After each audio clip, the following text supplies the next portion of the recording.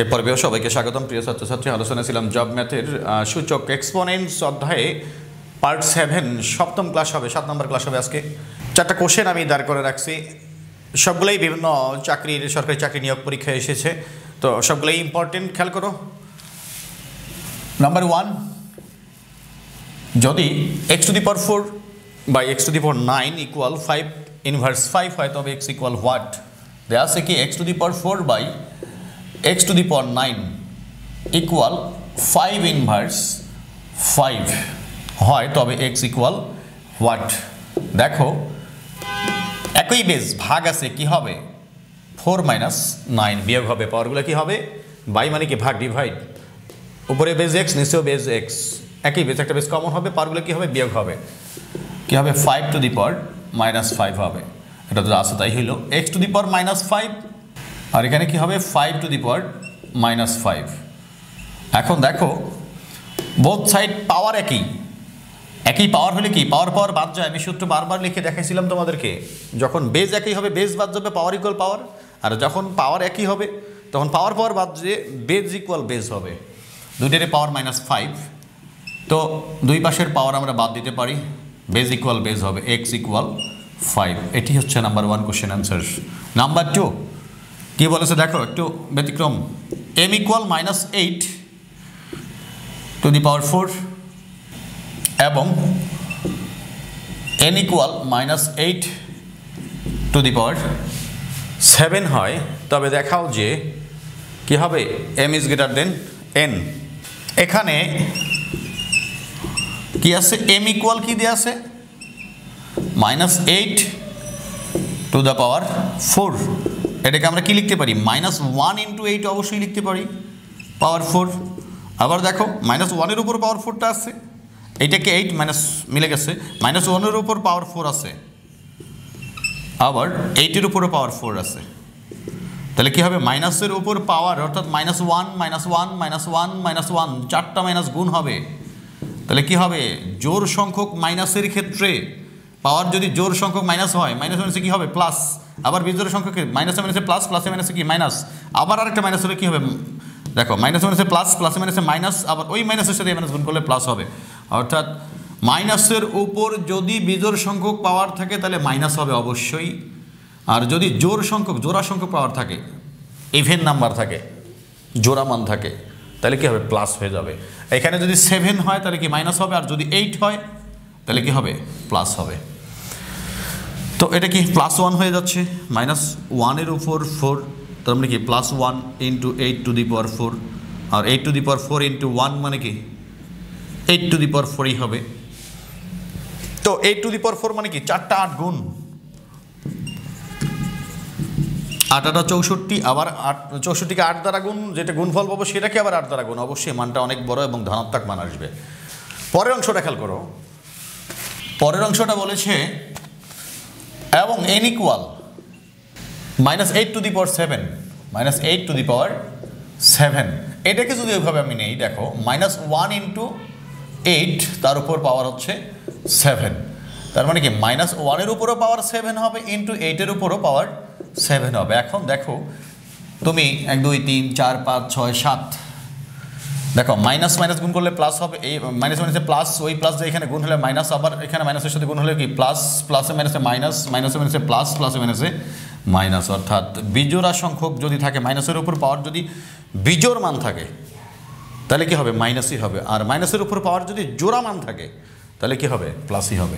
যেহেতু বিজোড় মান আছে তার মানে কি মাইনাস 1ই হবে into 8 to the power 7, R minus 1 R 8 to the পাওয়ার 7-এর সাথে মাইনাস 1 গুণ করলে কি হবে? মাইনাস 8 টু দি পাওয়ার 7। এখন এখানে 7টা 8 গুণ হবে, 8 গুণ হবে, গুণ করলে যে মানটা পাবো আমরা সেটা কিন্তু ধনাত্মকই পাবো, 1 2 3 4 5 6 7 ধনাত্মকই পাবো, কিন্তু সামনে মাইনাস আছে, তার মানে কি ঋণাত্মক না? অবশ্যই এটা কার মান পেলাম? n এর, আর এখানে আমরা এটা কার মান পেয়েছিলাম? m এর। m ইকুয়াল 8 টু দি পাওয়ার 4 ধনাত্মক মান, আর এটা কি ঋণাত্মক মান, অবশ্যই n এর থেকে m বড়। এখানে তুমি যদি লিখিত পরীক্ষা হয়, অঙ্ক যদি তোমাকে করে দিতে হয়, তাহলে আমরা বলবো, আর অপশন যদি থাকে তাহলে আমরা বলতে পারি m is greater than n, n এর থেকে m এর মানটা বড়। আর যদি কি রিটেন পরীক্ষা হয় তাহলে আমাকে বলতে হবে যেহেতু m ইকুয়াল 8 টু দি পাওয়ার 4 এবং n ইকুয়াল -8 টু দি পাওয়ার 7, অতএব বলা যায় m is greater than n। এখন একটা কৌশল খেয়াল করো, যখন পাওয়ার দেখো দুইটারই কিন্তু ঋণাত্মক ছিল, এটাও -8 এটাও -8, পাওয়ারে কি আছে এখানে 4, শুধু ধনাত্মক মান, জোড়া মান মানে কি 4 6 8 2, আর এখানে কি বেজোড়া মান, মাইনাসের উপর পাওয়ার বেজোড়া মানে এই মানটা অবশ্যই ছোট হবে, ঋণাত্মক মান। আর মাইনাস আছে এখানে দেখো -8, তার উপর পাওয়ার কি জোড়া সংখ্যক মান অর্থাৎ 4, তার মানে অবশ্যই হবে ধনাত্মক। আমরা এটা দেখেই বুঝে ফেলবো, অঙ্ক করতে হবে না যেহেতু এমসিকিউ পরীক্ষা। মাইনাসের উপর বেজোড়া সংখ্যক পাওয়ার, বেজোড়া মান পাওয়ার, তার মানে কি মাইনাস মান হবে এটা, আর মাইনাসের উপর দেখো জোড়া মান পাওয়ার, তার মানে এটা কি ধনাত্মক মান হবে, অবশ্যই ঋণাত্মকের থেকে ধনাত্মক বড়, m is greater than n। যদি লিখিত অঙ্ক পুরাটাই করে দিতে হয় তাহলে তো এটা করতে হবে, আর শর্টকাটে যদি তোমাকে দেখতে হয় এমসিকিউ তাহলে তুমি এটা দিয়েই বুঝতে পারবা।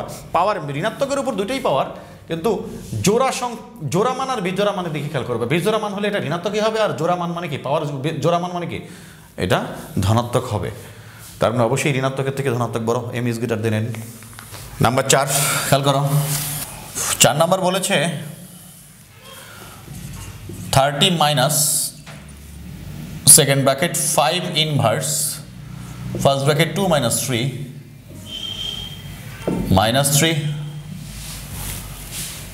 ইনভার্স 3 সেকেন্ড ব্র্যাকেট ক্লোজ করে হচ্ছে ইনভার্স 2, এটার মান নির্ণয় করতে বলছে। আগে ফার্স্ট ব্র্যাকেটে কাজ করবো ধারাবাহিকভাবে, সরল যেভাবে আমরা ছোটকালে শিখেছিলাম।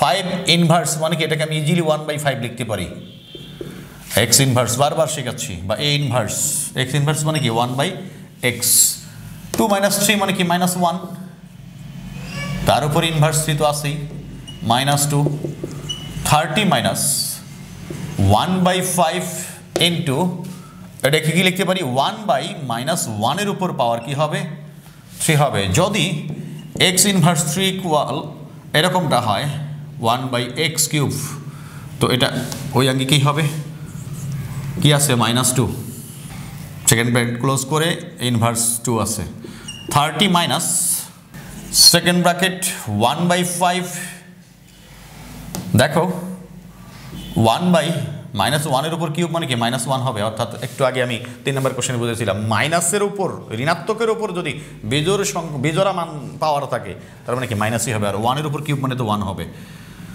তাহলে দাঁড়াচ্ছে আমাদের উপরে ব্র্যাকেট কি সেকেন্ড ব্র্যাকেট ইনভার্স 2, 30 মাইনাস খেয়াল করো উপরে উপরে গুণ করো 1/-5 কি হবে 30 মাইনাস, এটাকে এইভাবে লিখতে পারি আমি, দেখো -1/5, এখানে আই মানে কি প্লাস, প্লাসে মাইনাসে কি হবে -1/5 ইনভার্স 2। এখন দেখো ইকুয়াল 30 মাইনাস 1/-1/5 স্কোয়ার, অর্থাৎ এটার সাথে কিছু নাই মানে কি 1 আছে, এটাকে পুরোটাকে x ভাবো, তাহলে কি হবে x ইনভার্স 2 থাকলে আমরা কি লিখি 1/x স্কোয়ার লিখি, নাই মানে কি 1টা উপরে ছিল, আর এক্সটাকে যদি নিচে নিয়ে আসে তাহলে পাওয়ারটা কি হয়ে গেছে ধনাত্মক হয়ে গেছে, ঋণাত্মক থেকে মাইনাস থেকে প্লাস হয়ে গেছে। সেমভাবে এটা থেকে এটা আমি করলাম, 1টা লিখতে হবে না, বুঝে নিতে হবে। তাহলে কি 30 মাইনাস 1/, মাইনাসের উপর স্কোয়ার মানে কি প্লাস হয়ে যাবে, 1 এর উপর স্কোয়ার মানে কি 1 হবে, আর 5 এর উপর স্কোয়ার মানে কি 25 হয়ে যাবে। এখন দেখো 30 মাইনাস 1 ইন্টু 1টা লিখলাম উপরের 1, এটা লব আর এটা পুরোটা হইল হর, তাহলে ভাগটাকে যদি আমি গুণ করে দিই তাহলে কি এটা উল্টে যাবে, নিচেরটা 25/1 হবে, অর্থাৎ 25/1। দেখো 30 মাইনাস 1 তো এটা ভ্যালুলেস, 25 ইকুয়াল কত হবে 5। আশা করি তোমরা ক্লিয়ারলি বুঝতে পারছো। তারপরে যদি সমস্যা মনে করে থাকো অবশ্যই আমাকে কমেন্টে জানাবা। আমি এরপরের ক্লাসে আরও নতুন টপিক নিয়ে আসবো, যেগুলো বিভিন্ন সরকারি চাকরি নিয়োগ পরীক্ষা এসেছে, ফার্স্ট ক্লাস এবং সেকেন্ড ক্লাস পোস্টে জবের ক্ষেত্রে অঙ্কগুলো এসেছিলো, সেগুলো নিয়ে আমি ইনশাআল্লাহ 8ম ক্লাস করবো সূচক অধ্যায়েরই। তো আমার ক্লাস যদি ভালো লেগে থাকে অবশ্যই সবাই আমার প্রত্যেকটা ক্লাস লাইক শেয়ার কমেন্ট করবা এবং আমার চ্যানেল সাবস্ক্রাইব করে রাখবা। ওকে, আল্লাহ হাফেজ।